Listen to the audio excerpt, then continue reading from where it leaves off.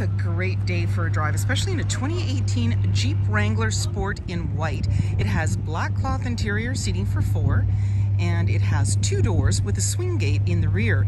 It has a 3.6 liter V6 engine, a 6-speed manual transmission, and it's a 4x4. It also has a hardtop CD player as well as satellite radio. We've also put on brand new rims. And if you'd like to take this beauty out on a test drive, you can book it online at islandford.ca.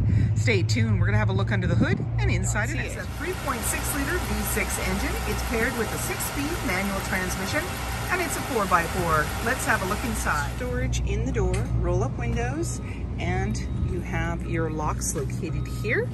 The driver's seat is manually adjusted, and you also have a running board, and that just makes it easier to get in. And then on the face of the steering wheel, we have our hands-free dialing as well as our menu, and there's cruise control off to the side. And I've just caught my jacket in the door, so it's just reminding me that the door isn't closed properly. So let's close that up.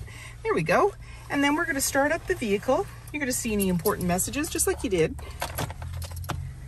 And your odometer reading, and the Jeep logo comes up. And as well, you've got the temperature outside.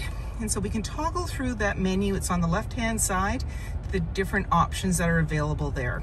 There you go. And we'll just get back around to the beginning. In the center, you have a little cubby up top. You have your CD player, AM, FM, satellite radio, and it's showing you the time there. And then you've got your vents, your fan, and your direction of the air in here. There's a 12-volt traction control hazard little mesh bin down below. There's your 4x4. You have your 6-speed manual transmission, emergency parking brakes right beside you, cup holders as well as a little bin, and your armrest opens up. We can unclip it. So the shallow side, you clip to one side, you've got that there, and then you close it up, click it on the other side. Whoops, that's the same one. There you go on the left-hand side, and there's your deeper. You've got a 12-volt USB outlet.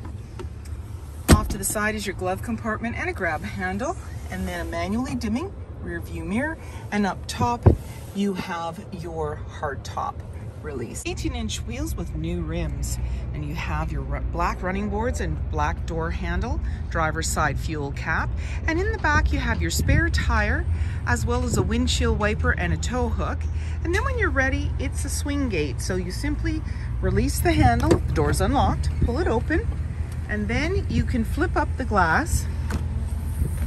And inside, it's still lots of room back there to put items, and you've got an all-weather speaker in there. The back seat does go down as a bench just by pulling and flipping that clip in the back, and that gives you even more storage room.